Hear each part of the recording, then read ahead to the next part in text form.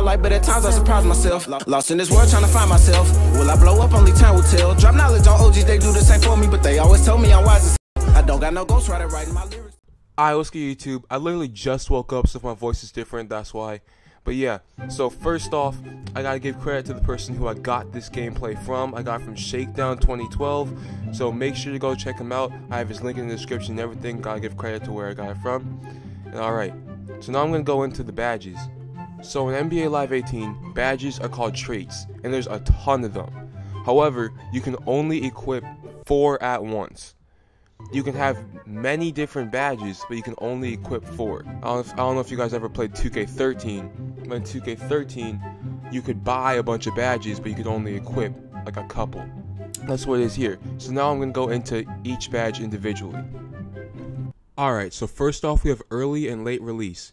These two badges are really helpful if you're not really that good of a shooter, in terms you're not really good at timing it. So for example, if you always are shooting it early or you're always shooting it late, put on the respective badge and then you'll have a larger boost of actually making it than you would if you didn't have the badge. And also this helps because this makes it so you don't have to always get perfect timing in order for you to have a consistent jump shot. I wonder if 2K will ever implement something like this, because I know a lot of people always shoot early or always shoot late.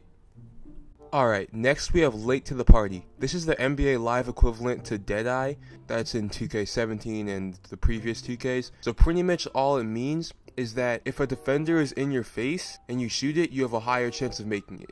And so for example, if the defender is closing you out and you shoot it, you have a higher chance with this badge on for it to go in. Alright, this next badge is pick and pop. This one's kind of self-explanatory. Pretty much just means if you set a screen, you get the ball passed to you, and you shoot it, you have a higher percentage of it going in. Alright, next we have sure handles. A lot of people are probably going to think this is ankle breaker, but no. This trait makes it so that you just can't get ripped, and also makes it so you don't lose fatigue while you dribble, a less amount of fatigue. So pretty much, you know those players in the NBA, especially those point guards, they don't really be breaking ankles, but they have an insane ball handling ability. This is pretty much like the trait that they would have. Next, we have way back. This is literally limitless range.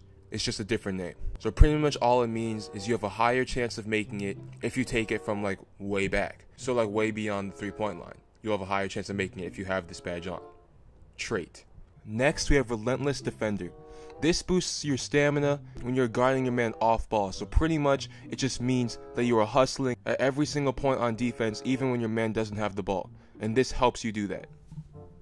Next we have rhythm shooter. This is kind of like microwave. Every catch and shoot you take and make gives you a higher chance of getting hot. Alright, next we have spicy dish. This is pretty much flashy passer mixed with microwave. So a fancy pass resulting in a bucket will give you an immediate hot streak, meaning will make you on fire. And lastly, we have quick recovery. This trait makes it so that you cannot be broken, like broken to the point of falling, if you are late to close out the ball carrier. So for example, if you are running to your man and he hits a crossover, you will not be able to fall, pretty much giving you a quick recovery. So yeah, so that's all the badges that at least we've been shown, or at least I've been able to find.